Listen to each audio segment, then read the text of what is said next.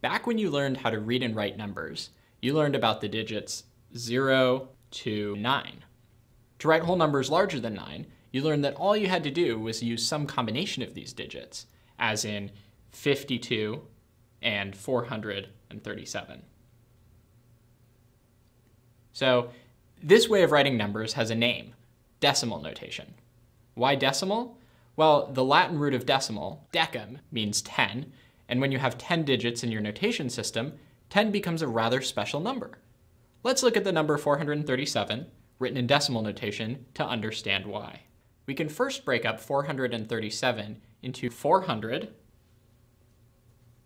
plus 30 plus 7. We can take it apart even more so that we've got 4 times 100 plus 3 times 10 plus 7 times 1. Remember learning about the ones place, the tens place, the hundreds place, and so on? This is exactly where that comes from. And finally, we can see how we've got a bunch of powers of 10 embedded in here.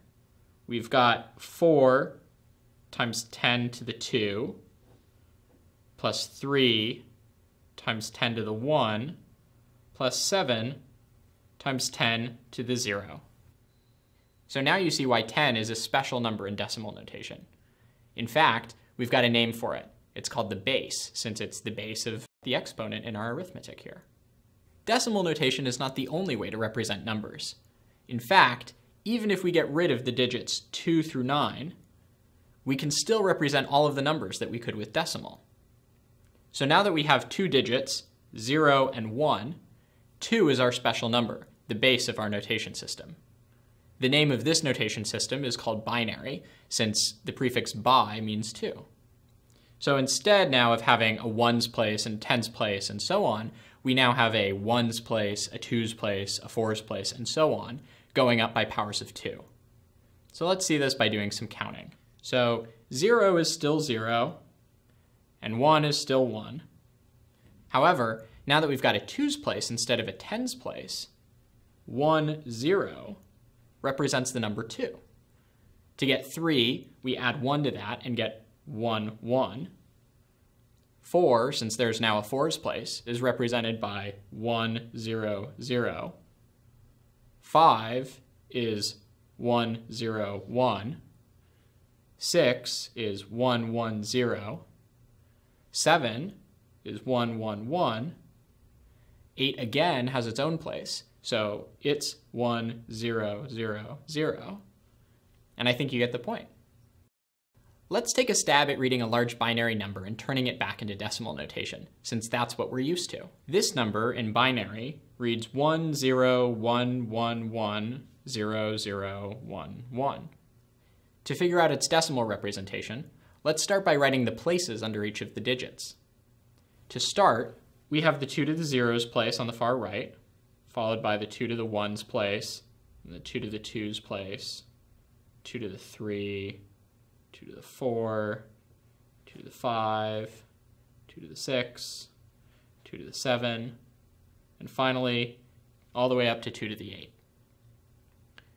Now, if we do the math, that's the 1's place, the 2's place, the 4's place, the 8's place, the 16th's place, the 32nd's place, 64th's place, 128th's place, and finally the 256th place.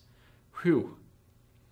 So now, if we start multiplying everything together, we see we have 1 times 256 plus 1 times 64 plus 1 times 32 plus 1 times 16 plus 1 times 2 and 1 times 1. So if we sum all of that together, we get 256 plus 64 plus 32 plus 16 plus 2 plus 1, all for a grand total of 371. Translating from decimal notation to binary notation is somewhat tricky, since we need to go from a number that's based on powers of 10 to one that's based on powers of 2. Let's give it a go. Here we have the number 237 in decimal notation. To translate into binary notation, I start by finding the largest power of 2 that's less than it, which is 128. I put a 1 in the 128's place down here in my binary number, and then I subtract 128 from 237. And I get 109.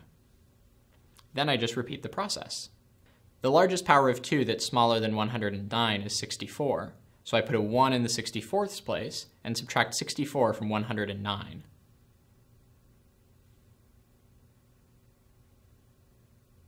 To get 45. Again, the largest power of 2 that's less than 45 is 32, so I put a 1 in the appropriate slot and subtract 32. I'm going to move up here to get 13. Moving on, I get 8 as the largest power of 2 now, not 16, so I put a 0 in the 16th's place, a 1 in the 8th's place, subtract, and get 5. Then 4 is the largest power of 2. I subtract and get 1. Now I can finish off the translation easily. I put a 0 in the 2's place and put a 1 in the 1's place. So the result, 1, 1, 1, 0, 1, 1, 0, 1.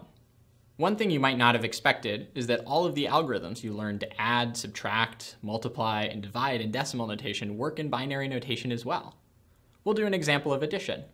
Here, we've got 1, 1, 0, 1, 1, 0, 1, plus 1, 0, 1, 0, 1, 1, 0. Just as in decimal addition, we'll start from the right and work our way to the left. The only difference is that we carry a 1 if the two digits we're adding have a sum greater than 1, instead of a sum greater than 9, as in decimal. So on the right, we have 1 plus 0, 1. Moving to the left, we have 0 plus 1, again 1. Moving left again, we have 1 plus 1. We write a 0, and we carry a 1. Then we have 1, 1, 0. So we have a 0, carry a 1, then 1, 0, 1, again 0, carry a 1, 1, 1, 0, 0 again, carry a final 1, and finally 1, 1, 1. So we have a 1 and a final 1 on the left. The result, 1, 1, 0, 0, 0, 0, 1, 1. And that concludes our quick introduction to binary notation. My name is Nate Hardison, and this is CS50.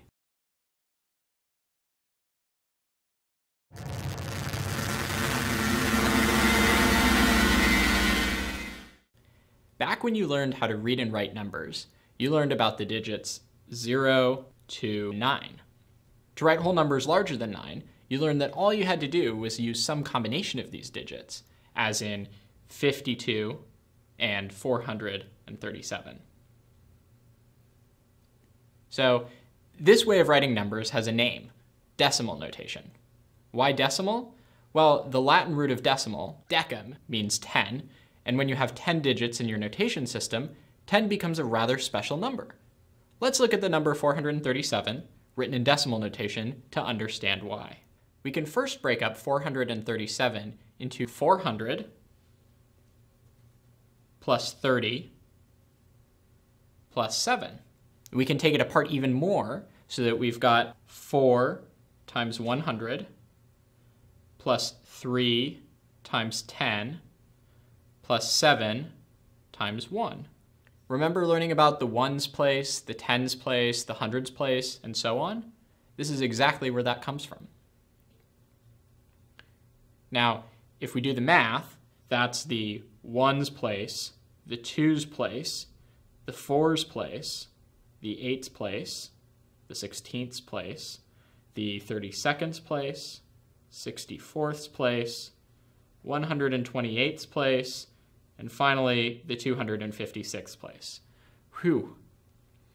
So now, if we start multiplying everything together, we see we have 1 times 256 plus 1 times 64 plus 1 times 32 plus 1 times 16 plus 1 times 2 and 1 times 1. So if we sum all of that together, we get 256 plus 64 plus 32 plus 16 plus 2 plus 1, all for a grand total of 371.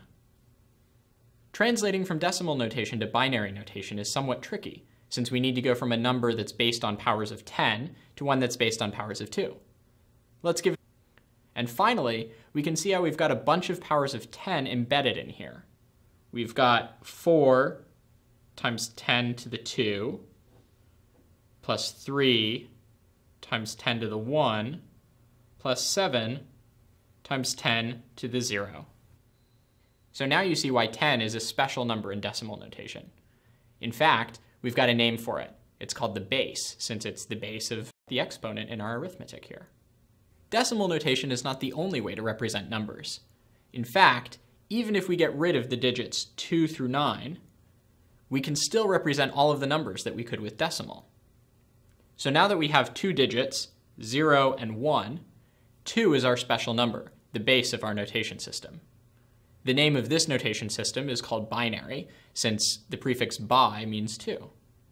So instead now of having a ones place and tens place and so on, we now have a ones place, a twos place, a fours place, and so on, going up by powers of 2. So let's see this by doing some counting. So 0 is still 0, and 1 is still 1. However, now that we've got a twos place instead of a tens place, 1, 0 represents the number 2. To get 3, we add 1 to that and get 1, 1. 4, since there's now a fours place, is represented by 1, 0, 0. 5 is 1, 0, 1. 6 is 1, 1, 0. 7 is 1, 1, 1. 8 again has its own place, so it's 1, 0, 0, 0. And I think you get the point. Let's take a stab at reading a large binary number and turning it back into decimal notation, since that's what we're used to. This number in binary reads 1, 0, 1, 1, 1, 0, 0, 1, 1. To figure out its decimal representation, let's start by writing the places under each of the digits. To start, we have the 2 to the 0's place on the far right, followed by the 2 to the 1's place, and the 2 to the 2's place, 2 to the 3, 2 to the 4, 2 to the 5, 2 to the 6, 2 to the 7, and finally, all the way up to 2 to the 8. Give it a go. Here we have the number 237 in decimal notation. To translate into binary notation, I start by finding the largest power of 2 that's less than it, which is 128. I put a 1 in the 128's place down here in my binary number, and then I subtract 128 from 237. And I get 109. Then I just repeat the process. The largest power of 2 that's smaller than 109 is 64, so I put a 1 in the 64th's place and subtract 64 from 109.